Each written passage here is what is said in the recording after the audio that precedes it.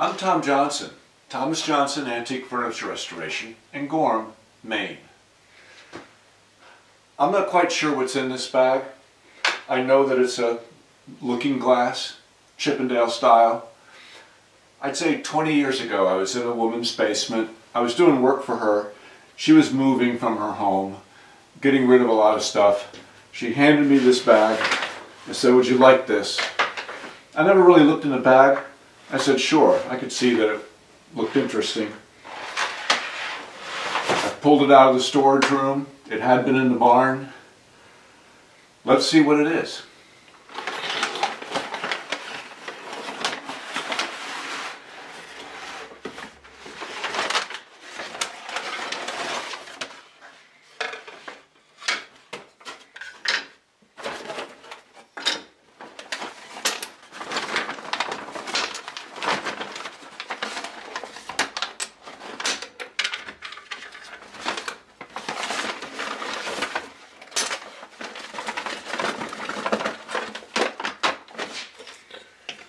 Well, this is going to be fun.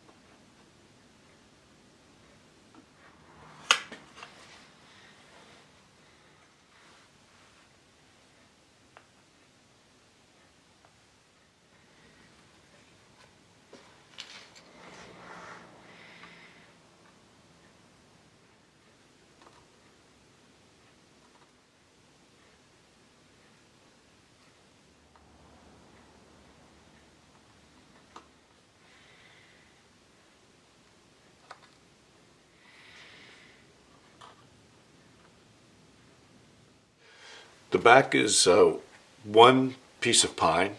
Appears to have circular saw marks in it.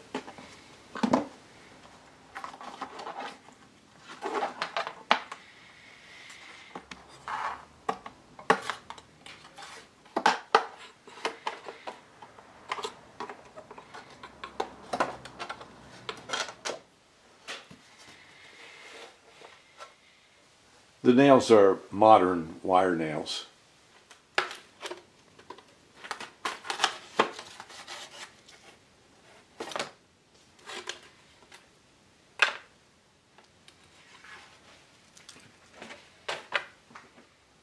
I was looking forward to seeing if the glass was old, but it's not. Little splits like this can happen during disassembly. Of course, this was already broken, but the eye bolt was so close to the edge, which may be why this fell off the wall and got broken, if that's what happened to it. The important thing is to get these glued back right away. I think I'll start with the top here, and I'm going to remove these glue blocks and this lower piece. Be easier to clamp it, and then I'm going to replace these blocks with larger blocks that will go across that break and help support it.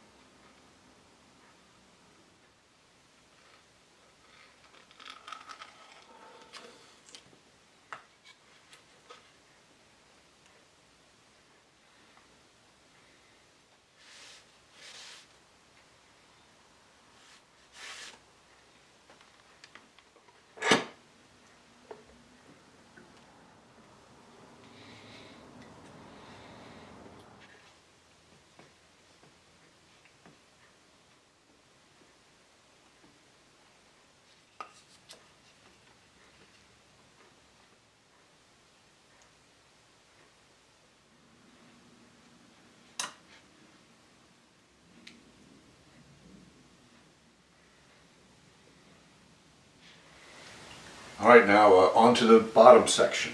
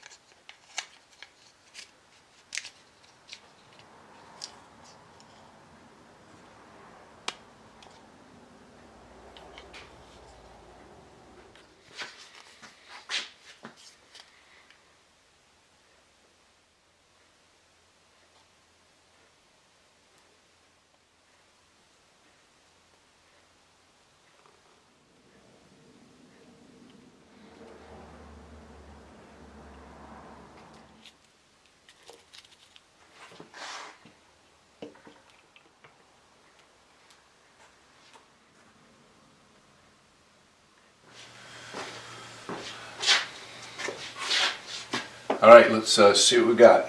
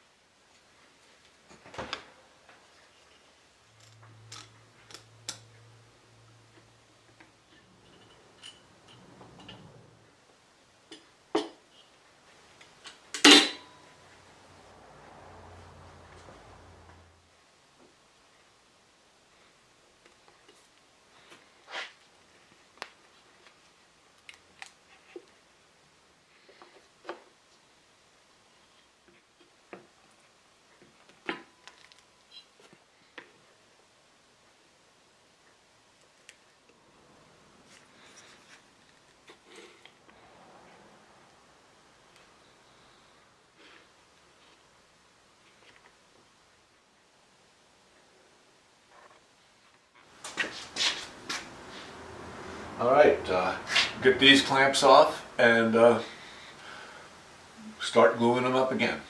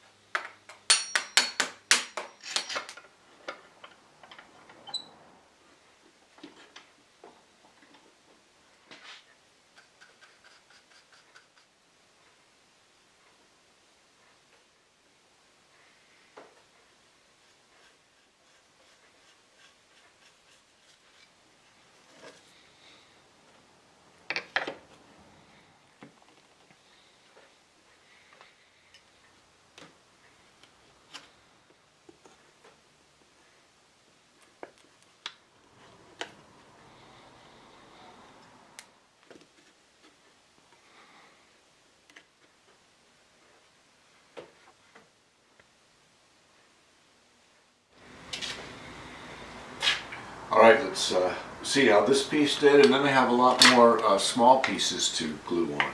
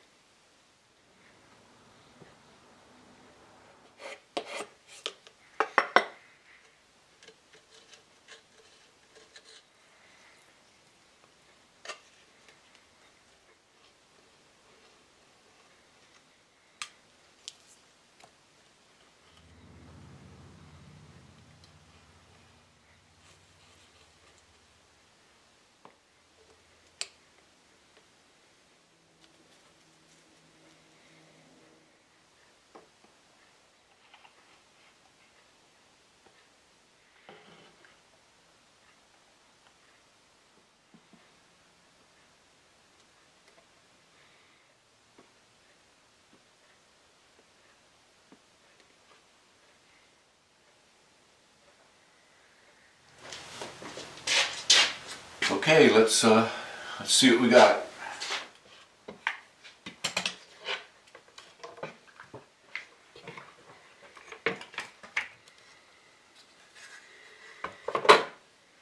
Good. Everything seems really strong. This is good.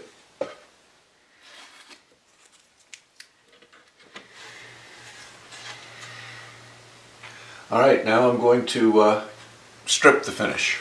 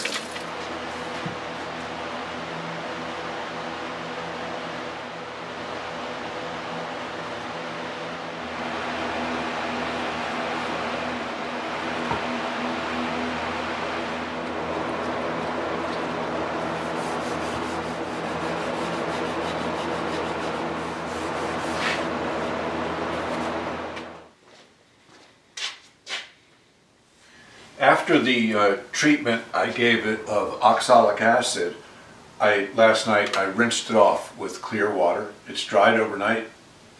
Now I have a lot of sanding to do. I'll start with 150 sandpaper just by hand. See if that gets me where I want to be.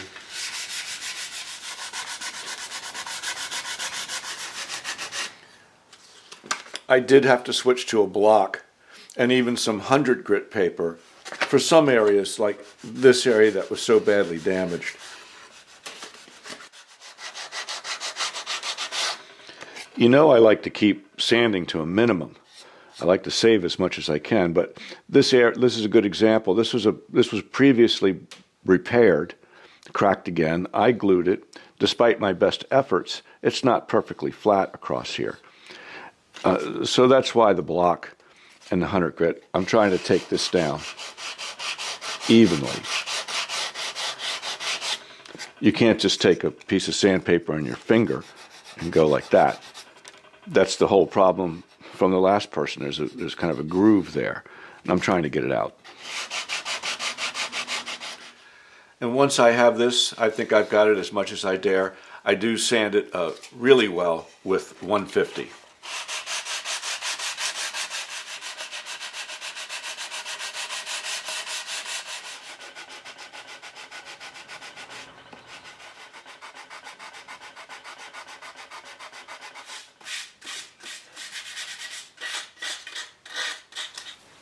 All right, I've sanded everything with 220 really well, and so I'm ready to give it its first coat of shellac.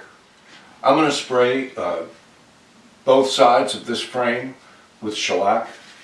I'm spraying it because it's the most efficient way to do it. And although I'm using shellac that I mixed from flakes, this you can readily buy. It's very good stuff.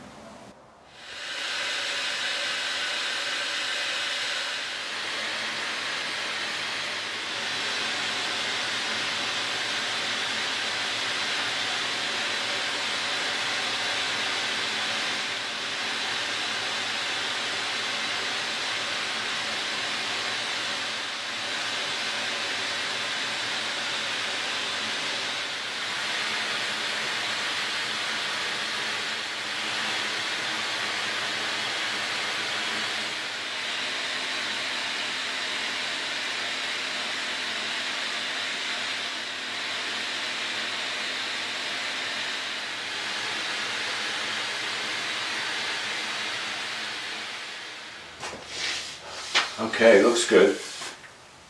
Looks really good. Yeah, we do have some color issues we need to work out here. You can see that this board looks lighter. This piece of wood looks lighter. But what's happening, and I don't know if you can see this or not, but as you rotate it around, those colors can change.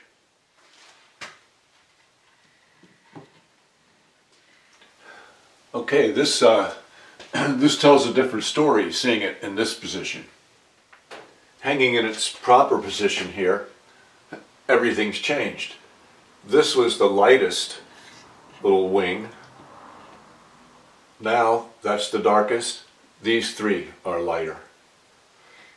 This wing actually matches this nice piece of mahogany well. This, I wish there was more contrast here, but there's not much I can do about that. And the top crest doesn't look nearly as light. So I'm going to sand the shellac, then I'm going to do some taping off, and I'm going to tone these three pieces and the crest just a little bit with some aerosol.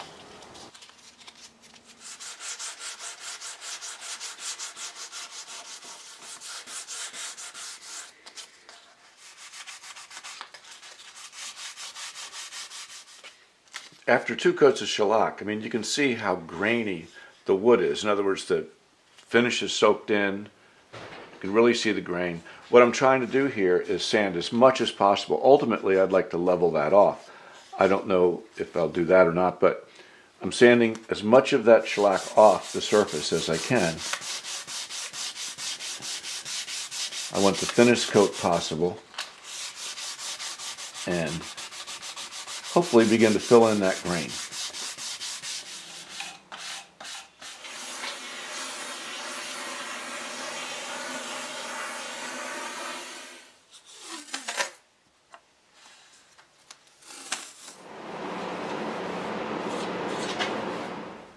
For toning, I'm using this Mohawk. I believe it's acrylic lacquer, medium brown walnut.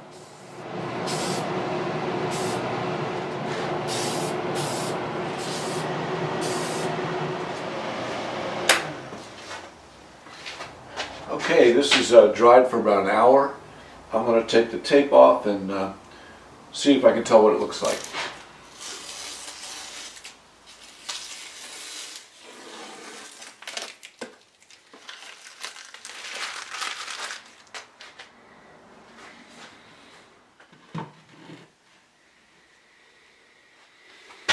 Of course, it's hard to tell at first with, you know, all these areas being sanded. Yeah, we'll wipe it off with a little paint thinner.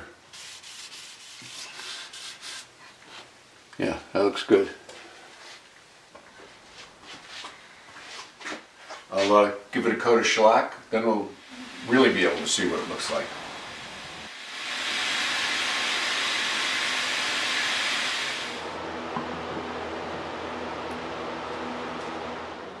Okay, that's good.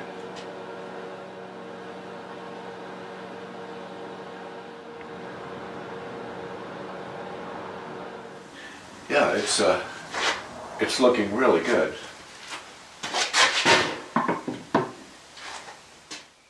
Yeah, with each coat it just looked better and better. All right, I want to give this a quick rub out.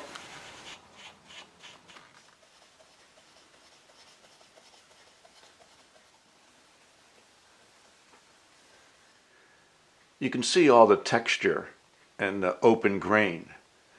You know, in other words, the finish feels very smooth here, but it's got a lot of open grain, a lot of shiny spots.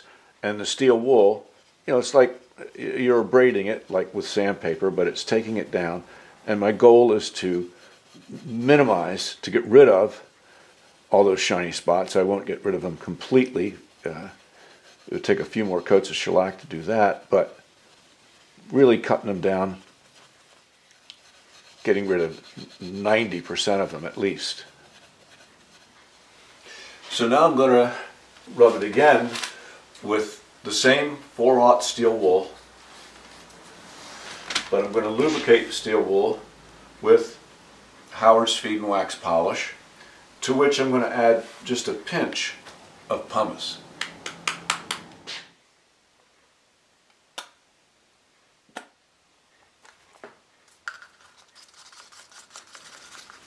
A box of pumice lasts a long time.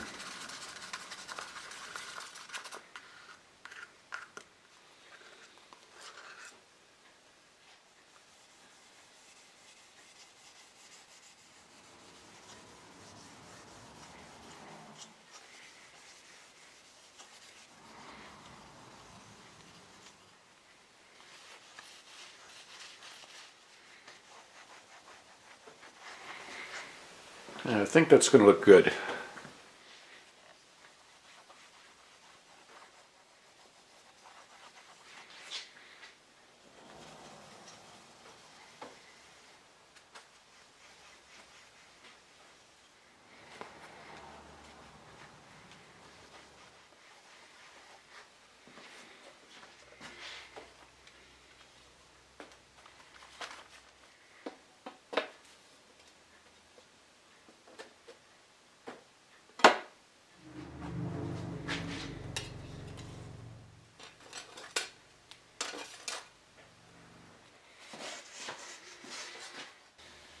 Well, there you have it.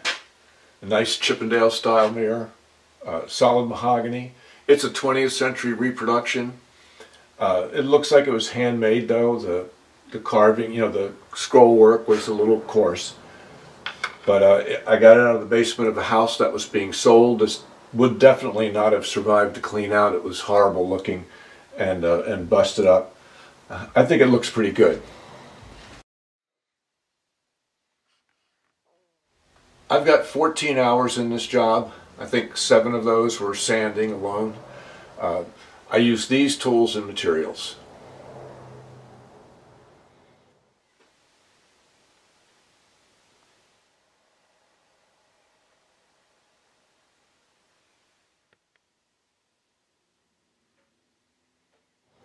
And if you like this video, hit the like button, subscribe, feel free to share it. I'd really appreciate it.